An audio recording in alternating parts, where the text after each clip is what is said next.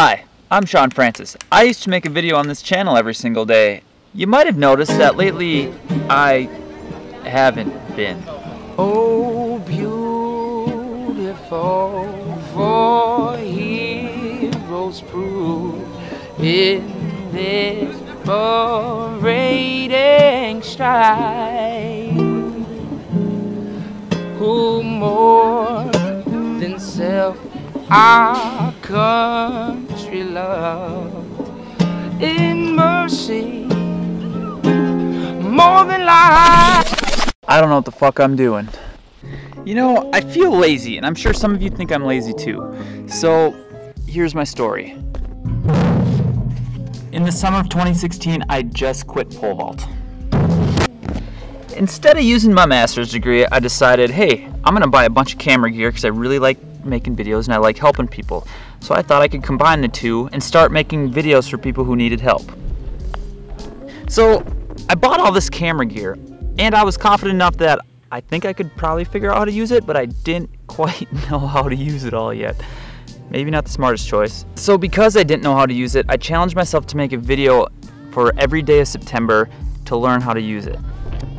After September ended, I just kept going. And I just kept going to the point where I made a video almost every day up until June. It kind of worked. You know, I learned how to use a lot of the gear. It helped me learn how to tell better stories. I learned about sound and I learned about light.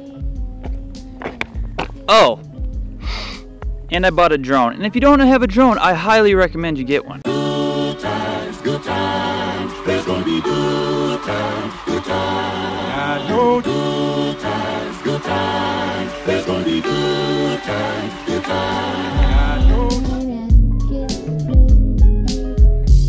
And the more videos I made, the more I realized I had 3 different audiences.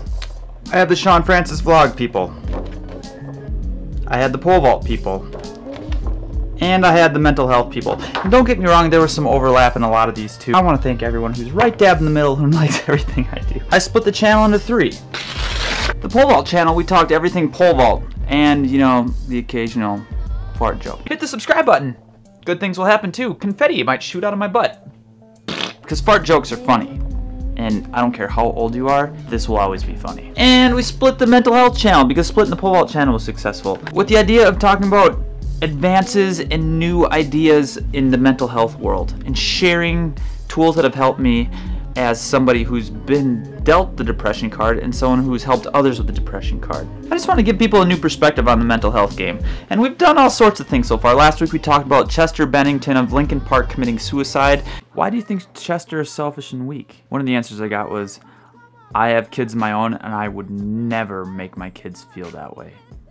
Ever. And then I just responded, I totally get that. When I'm in a depressed storm, I feel weak too. I also start to think that everyone around me would be better off if I just wasn't around.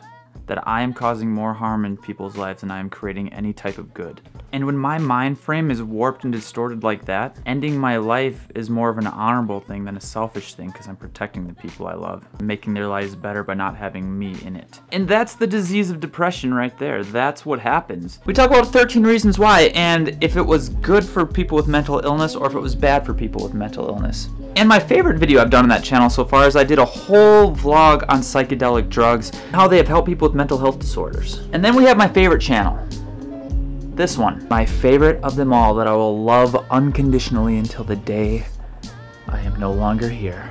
Now, the better I became at making videos and telling stories, the more opportunities started popping up. And the more opportunities I explored, the less time I had in the day to make videos. And the less videos I made, the more frustrated I got because I wasn't making videos. My beautiful little chameleon of a channel.